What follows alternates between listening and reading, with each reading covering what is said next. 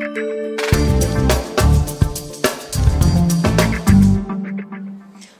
I'm Tasha Moss with the Omaha Real Estate Group. Welcome back to my video blog. Today I wanted to talk to you about the top things that it takes to sell your home.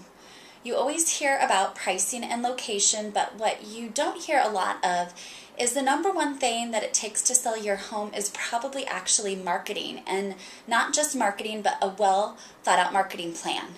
You get online and you look at all these pictures of homes, and you can tell a lot of them are taken by agents with their iPhone from inside their car in a dark room.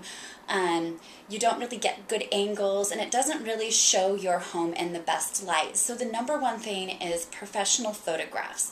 Those are huge. Buyers are going online, which brings me to my next point, which is excellent web presence.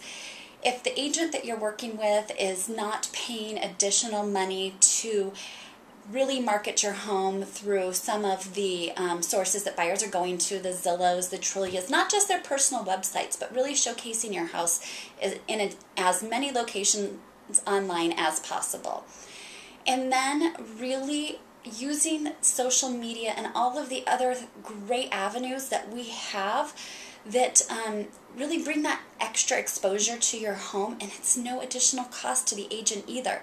So there's a ton of things that they can do to market your home properly. The traditional forms of media, yeah, they work well for some houses. You've got to put your ranch homes and some other specific types of properties in the newspaper for open houses and such, but really it's going out there and figuring out the correct way to market each and every home.